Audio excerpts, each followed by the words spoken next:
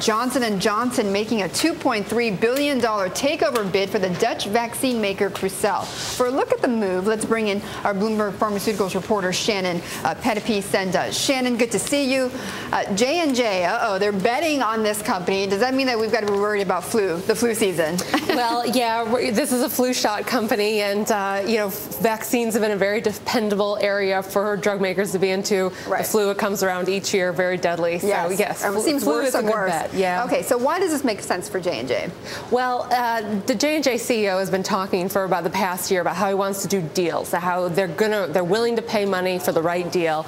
They've got about $16 billion in cash, and we haven't seen much from them though. And so now this is actually the biggest deal that they've done since 2006 when they bought Pfizer's consumer unit. So now I think we're starting to see J&J come out of the gate and do some large deals. And they haven't done many in pharmaceuticals either. They've done a lot of stuff with devices, a few smaller biotech deals, but this is really kind of the first significant pharmaceutical deal they've done in a while. And are the shareholders going to be happy with this or not?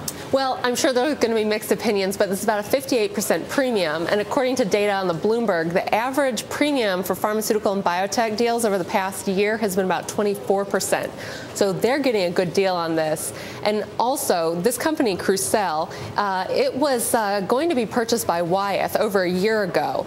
That deal fell through when Wyeth got bought by Pfizer. Oh, okay, I see. And at that time, Wyeth was offering about $1.3 billion. So this is $1 billion more than the company was going to be sold for over a year ago. Lucky them. No wonder they're happy and the stock's going up. Right. It shows that the company's built some value, and they've definitely gotten a better deal now. Okay, now we had you on earlier this week talking about these anti-obesity drugs, and one from Abbott, which was being considered by the FDA as whether or not it'd be withdrawn or whatnot. And then there was another one coming out that also had some high hopes there by Arena Pharmaceuticals. Both of them got set back, right? Arena didn't get approved, and then this drug by Abbott, there was a split decision on whether or not to pull it, right? Right. Yeah. Well, we had some optimism at the beginning of the week when we talked that maybe we were going to see something new getting to market for obesity. Well, that Arena drug, it may eventually make it to market, but it will probably require some more study, some more research. That's what the panel said.